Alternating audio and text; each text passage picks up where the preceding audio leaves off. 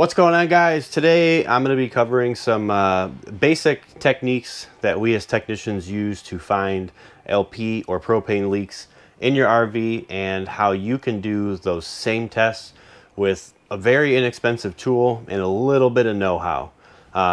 LP leaks, though they're not super common in RVs, I'm not going to say it's something that we're diagnosing every day. It's definitely something you want to be wary of, and having a tool as little as $50 and a little bit of know-how how to do a simple test can give you that peace of mind knowing that you're leak free and that you don't even have any minuscule leaks. Though propane does have a smell, not naturally. Propane in its natural form has no scent. They add ethyl mercaptan to the propane to give it the smell so that you can detect leaks. Smaller leaks, you can't always smell them, especially if you had a lot of cross breeze going through the coach or anything. You may not smell those leaks. So this will tell you even if you have the most minuscule leak. There's a few ways you can do the test. I am going to cover a few different options because they're not the same in every coach. The principle of the test itself is the same. So we're going to cover that. We're going to cover a leak down test, a regular lockup test, and then I'm going to show you guys a bubble test too if you guys aren't familiar with that. So let's get into it. First things first, you're going to start this test with the propane in the coach on. And then for most of you guys, you're going to be looking for your stove. Most coaches, especially with a standard RV stove, you're going to be able to do the test from the stove. Not all of them though. You get into some newer coaches with the fancier stoves in them. They don't have removable tops. They don't have LP test ports. So we'll go over the most simple and most common test first, which is right here at the stove. So you'll start by removing your grate. Sometimes you'll have multiple grates. And then most of the tops come off the same way. You may find you have two screws back here. Most of the time they're not in there. And then you're simply going to pull back on it like that and the top will lift away, which leaves you with the internals of the stove. Now on this Furrion stove, we have something that not all stoves have, and that is a test port, which is right here. You remove this screw and it is just an open hole into the propane line so that you can test from here. Now, again, not every coach is going to have that, so I'll also cover the more common way, which would be going directly to a burner. Before we even get into the test, though, we have the system on. Propane is on. System is pressurized. Once we get our meter hooked up, I'm going to shut the propane off. So for right now, you still want the propane on. And we're just going to remove these two screws on this burner. You may only have one screw on the burner towards the back. They're all going to change. But 90% of these burners on this style of RV range top are going to come off the same way.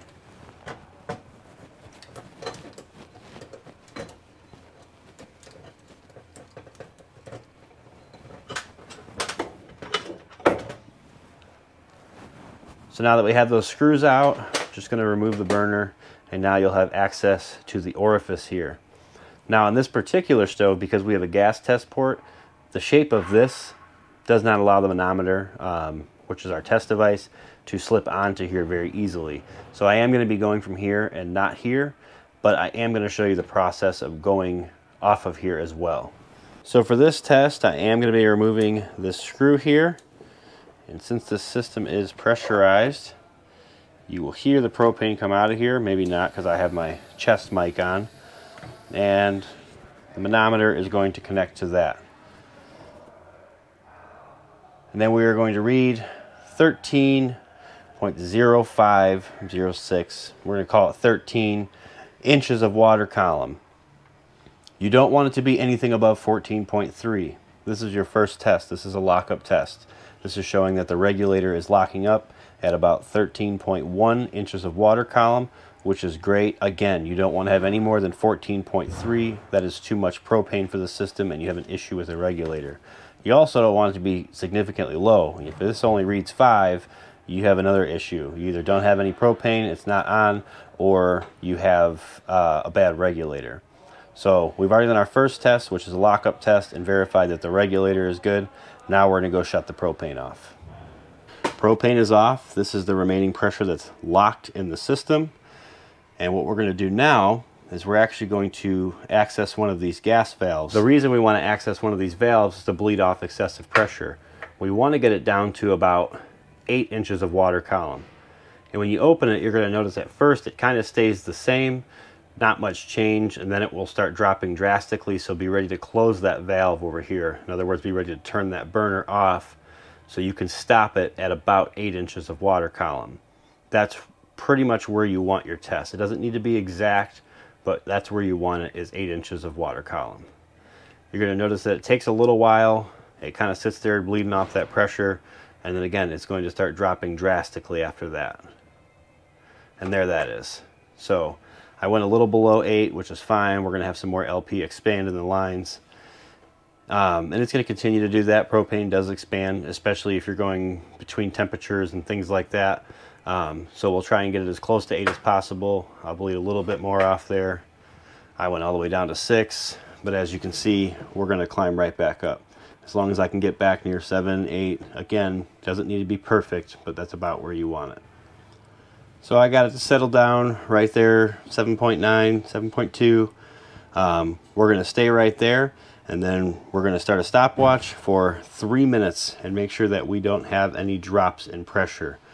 It may drop 1 or 2 hundredths or thousandths, depending on what kind of gauge you have, where you can see those fine numbers. It may drop a little bit, but really it's what you don't want to drop to 7, 6, 5, any of those. Those are going to indicate a leak in the system.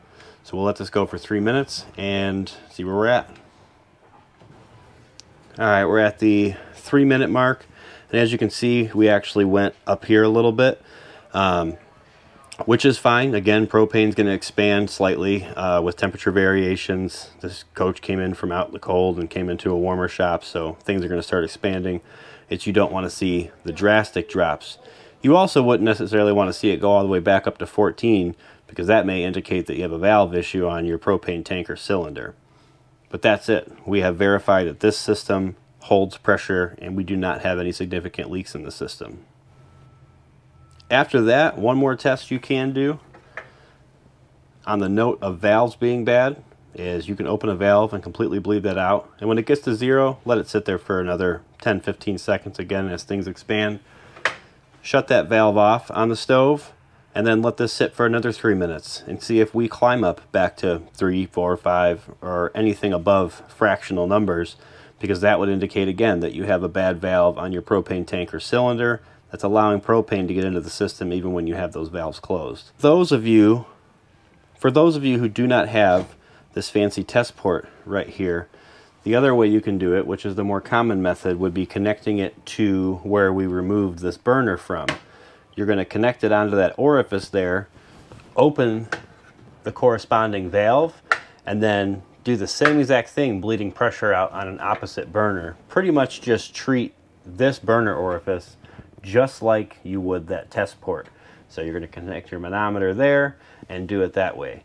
And on these stoves that do have the test port, I wouldn't try and do that, because the way they shape this orifice, it doesn't like to take the adapter very well for doing the drop test. And now for the bubble test that we talked about earlier, which is done with a simple gas leak detector solution, which, fun fact, is just soapy water, which is exactly what you can use.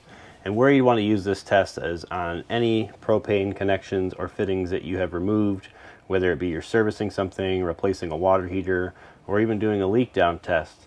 And it's as simple as spraying the soapy solution onto the fitting that you removed, and what you're going to look for is big bubbles blowing out, because if propane were leaking and you had the soapy solution, you would see some sizable bubbles coming off of it.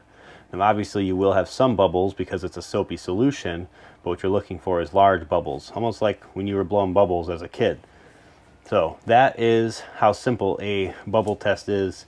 You can even do that when you don't disconnect things. If you suspect a fitting, such as the fitting on the stove, say you were to replace your stove and you replace this, you can check that, or you can check it just to be safe. But the leak down test would have told you if you had an issue with that fitting. Now in the case that you were to find a leak in this leak down test, the bubble solution is another way that you may be able to find that leak. You can go around to all your fittings and connections around the coach, spray them, and look for the bubbles. This is usually one of the first tests I do before I start getting a gas sniffer out or anything like that, trying to find any kind of loose fittings. Now as far as the tool goes, the manometer itself, which is how we're testing this pressure, you don't need a fancy one like this. If you're just wanting to check them, I think I'm the actual only tech in this building who has one of these, and that's because I got a good marketplace deal. The only thing you're going to need is a standard manometer, which you can even get on Amazon pretty cheap. They're all really the same, and it's the same thing. It's just an analog dial with a tube on the end of it. Same thing as my digital one, just not as fancy. One of these can be had for like 40 or 50 bucks, I think. So again, really cheap insurance, 40 or 50 bucks. You know how to do the test now, and you can check for leaks yourself. And the very last part of this video is going to be, what do you do if your stove, like this one, isn't like this one, and you can't connect to it the same way? Well, you can get a nipple fitting and put an adapter on it from the hardware store so that it fits on the end of a propane fitting, disconnect a propane fitting and do it that way. A lot of techs will have something built up like this. This is going to connect to the outside quick connect for the propane, like for your grill. And then my manometer would attach to this end. And if I wanted to do what's called a flow test, which would simulate 50% of the complete load, I actually have an orifice drilled out to that exact size on this side. Probably a little advanced if this isn't something you're already used to doing or trying to build this. You can find build sheets for things like this online as well. The main thing for you would be to have that quick connect fitting to go into your propane line, and then have some kind of nipple on the end of it like that just to connect your manometer. And then you have to do the same thing bleeding off pressure from your stove. So while this is not necessary for every test, though the quick connect fitting may be, a manometer is. And again, you don't need a fancy one. You can go pick up one of these $50 guys from Amazon. It's going to do just fine. Again, this is probably what most people actually use. And again, if you're looking for more tips, tricks, and tours and RVs like this beautiful Wildwood right here, make sure you guys press that subscribe button.